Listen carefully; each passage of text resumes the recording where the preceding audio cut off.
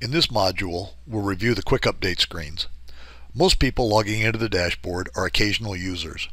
They typically only go into the system monthly or quarterly to update the objectives and activities assigned to them.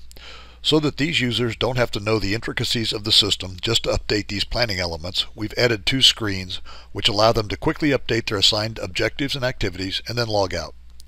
The goal is to allow them to log in, make the updates, and log out within 3 to 5 minutes. Once you log into the dashboard, you'll be presented with a dialog box asking you to select the main dashboard screens or the quick update screens. If you select the quick update button and have been assigned as the team leader for any activities or objectives in the system, you'll be taken to the Activities Quick Update screen. You can also get to the quick update screens from the main menu. The top portion of the quick update screen provides the context for the selected activity. The group, service, goal, and objective are shown here. Next, the number of activities to be updated, the activity type, activity statement, and performance metric are displayed. The bottom of the screen provides only 3 editable fields for you: the status light, the % done or current value depending on the activity type, and the notes and comments field.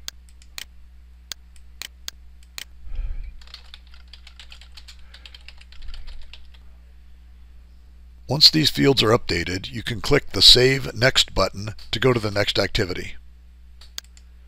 The user also has the option to navigate to the previous and next activities with the arrows at the top corners of the screen. If the logged in user is assigned as the leader of the current objective, the objective will appear in blue font and the line "Click here to edit this objective" will appear. If you are not the assigned objective leader, the objective text will be in a brown font and cannot be selected from the screen. If it's blue, you can click on this field to edit the objective. Once all of the activities have been updated, the user will automatically be directed to the Objectives Quick Update screen.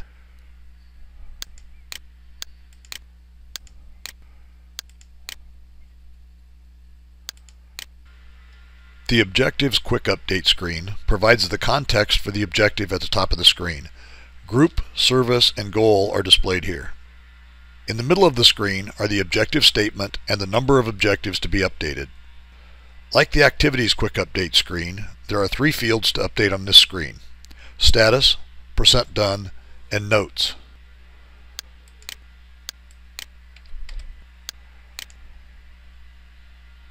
Once you've made the updates, click the Save Next button to finish. For any activities which the logged in user is assigned as leader, the activity will appear in blue font. You can click on that activity to edit the activity.